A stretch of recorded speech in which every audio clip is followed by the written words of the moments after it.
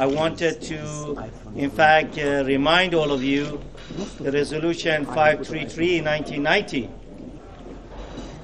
which in fact considers any attack or threat of attack against nuclear installations or facilities which are under the operation or under construction, violation of the United Nations Charter, Statute of IAEA, and international law. And it is regretful that the United Nations Security Council has no action on the basis of this resolution, and IAEA is also have not done its responsibility inappropriately. Therefore, the shameful silence of United Nations Security Council and Board of Governors regarding this continued threat of attack, which is clear violation of United Nations Charter and, of course, the resolution of 533, is a matter of serious concern. Now, with the Iran nuclear standoff, US elections and the Arab Spring, many Palestinians feel their plights being forgotten by the outside world. Paul Brennan reports. Watan TV, one of two Palestinian television stations raided by the Israelis in recent days. It's back on the air now, but only just.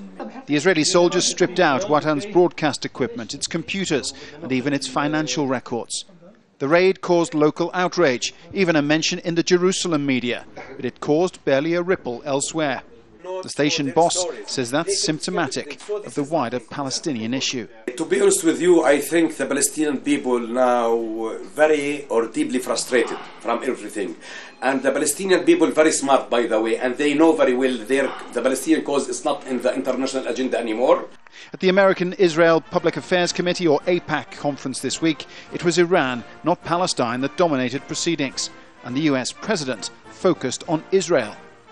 Our friendship with Israel is enduring. Any lasting peace must acknowledge the fundamental legitimacy of Israel. The United States will insist upon Israel's security and legitimacy. World leaders may be looking elsewhere, but clashes at Israeli checkpoints are on the rise. Palestinian prisoners are on hunger strike in Israeli detention centres, and a growing sense of impotence and frustration is fueling talk of a third intifada or uprising. The PLO executive are finalizing a letter listing all the ways over the last 20 years that they say Israel has blocked peaceful progress. They will deliver it first out of courtesy to the Israeli government and then circulate it to the international community. Israel is attempting to tell people that the Israeli occupation is something that can be managed, is legal, is an Israeli concern and nobody else's concern. Unfortunately, the US has played along with that. Palestinians, though, are themselves divided. A reconciliation between the political groups Fatah and Hamas has faltered. Their statehood bid at the UN has also stalled. Their messages are going out, but it appears no one is listening.